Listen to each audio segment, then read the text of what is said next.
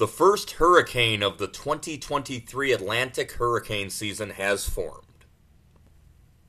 Good evening, everybody. Mike Naso here with the latest on the tropics as of 11 p.m. Saturday night, July 22nd. When we take a look at the Atlantic Basin, a few features. First of all, a hurricane, Hurricane Don. We had a subtropical storm and then a tropical storm, Don, that was spinning out there, and it meandered for a few days. It was very weak, but it has strengthened all the way up to a Category 1 hurricane. It is the first hurricane of the season.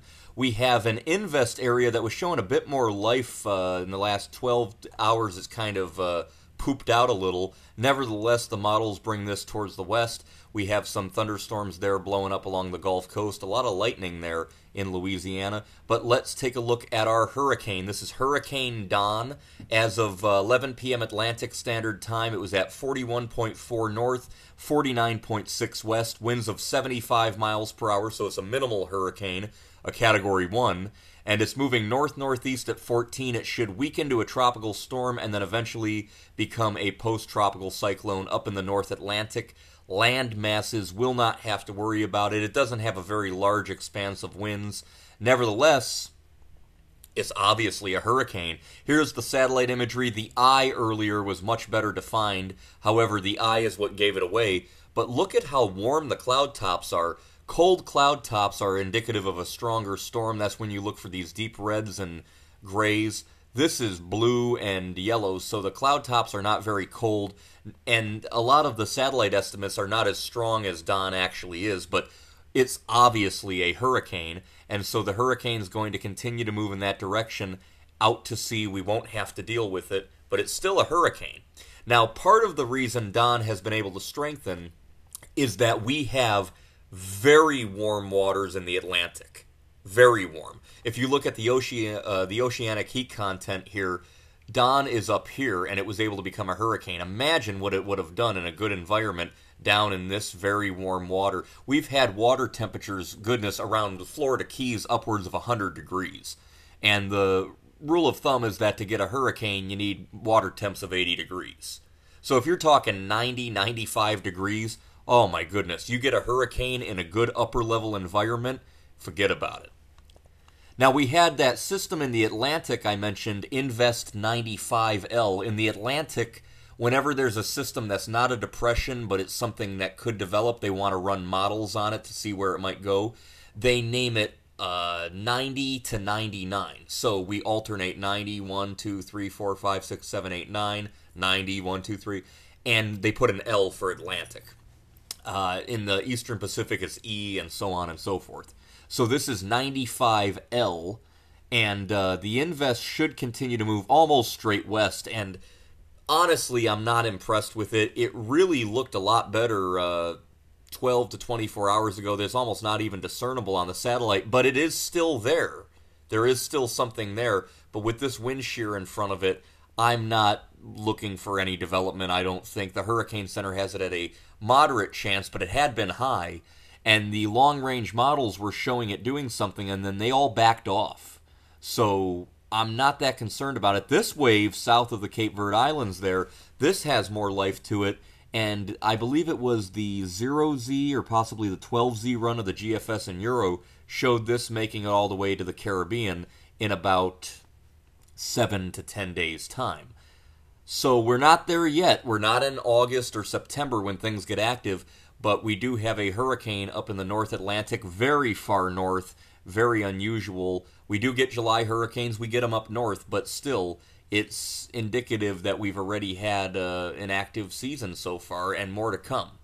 Now, from Dr. Philip Klotzbach at CSU, Colorado State University, Colorado State University has always been, at least in my time as tracking hurricanes, 20 plus 25 years, they've always been the go-to for hurricane predictions. You'll see local meteorologists make their own predictions, or the Weather Channel will make their own predictions, but Colorado State University uses all the latest scientific data to come up with the best possible prediction. Now, El Nino, which is not favorable for hurricanes in the Atlantic, is almost certain, a high chance, August to October, right at the peak of hurricane season, 96% prediction from NOAA. and a 76% for at least a strong, moderate El Nino, 37% chance for a strong. So we're talking almost a near certainty that at the peak of hurricane season, we will be right in an unfavorable El Nino. However, those water temperatures are so warm that even though El Nino has occurred, like Dr. Phil Klotzbach said back on July 6th, the wind pattern should increase the El Nino strength, but the only reason they haven't gone for even more hurricane activity than they're predicting 9 hurricanes, 4 major hurricanes, the only reason that they're not predicting even more is because of the El Nino. But if it weren't for this El Nino, goodness, look at these waters. These are insane water anomalies. These are very, very warm, anomalous, hot waters here for systems developing off Africa. We also have hot water all the way through. As I mentioned, the Florida Keys, 100 degrees. Come on, that's bath water. That's hotter than a bath water. That's jacuzzi water.